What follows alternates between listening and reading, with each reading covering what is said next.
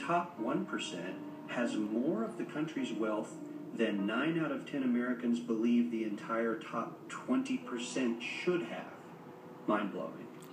But let's look at it another way, because I find this chart kind of difficult to wrap my head around. Instead, let's reduce the 311 million Americans to just a representative 100 people. Make it simple. Here they are: teachers, coaches, firefighters, construction workers, engineers, doctors, lawyers, some investment bankers, a CEO, maybe a celebrity or two. Now let's line them up according to their wealth. Poorest people on the left, wealthiest on the right, just a steady row of folks based on their net worth. We'll color code them like we did before based on which 20% quintile they fall into. Now let's reduce the total wealth of the United States, which was roughly $54 trillion in 2009, to this symbolic pile of cash. And let's distribute it among our 100 Americans. Well, here's socialism, all the wealth of the country distributed equally. We all know that won't work. We need to encourage people to work and work hard to achieve that good old American dream and keep our country moving forward. So, here's that ideal we asked everyone about. Something like this curve. This isn't too bad. We've got some incentive, as the wealthiest folks are now about 10 to 20 times better off than the poorest Americans.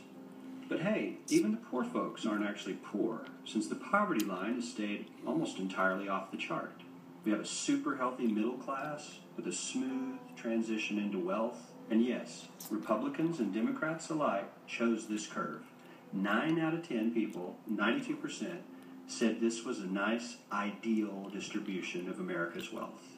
But let's move on. This is what people think America's wealth distribution actually looks like. Not as equitable, clearly, but for me, even this still looks pretty great.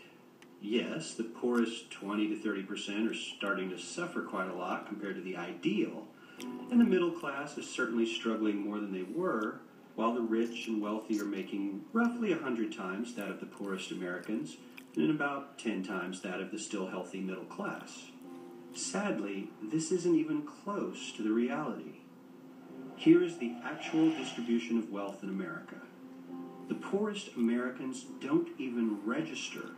They're down to pocket change, and the middle class is barely distinguishable from the poor. In fact, even the rich between the top 10 and 20 percentile are worse off. Only the top 10% are better off. And how much better off? So much better off that the top 2 to 5% are actually off the chart at this scale.